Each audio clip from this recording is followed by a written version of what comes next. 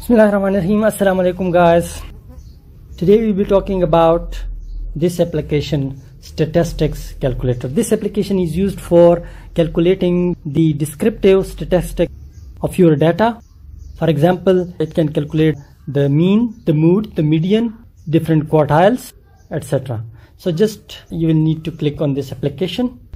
This application provides you with two important things. The first option, if you see, says calculate statistics. So it calculates you the statistics for your data. The second option will show you the graph. Here is your data. Each value is separated by a space. Let me show you how to enter your data. Click here. Remove these values. Now it says insert your values. So you can insert like 23 and then space 41 space 22 space, etc.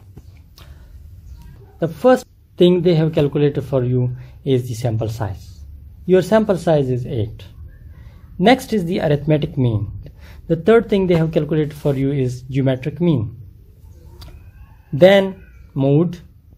The minimum of the data is 20, maximum is 41, sum of the data is 227, median is 25.5, sample variance is 64.8, population variance will be 56.73, sample standard deviation is 8.05, population standard deviation would be 7.53, coefficient of variation is 0.283, first quartile, second, third quartile, quantile 1 by 8, quantile 7 by 8, 1 by 16, 15 by 16, 1 by 32, 31 by 32. Lower whisker is at 20, upper whisker is at 41, and then they are showing the outliers candidates.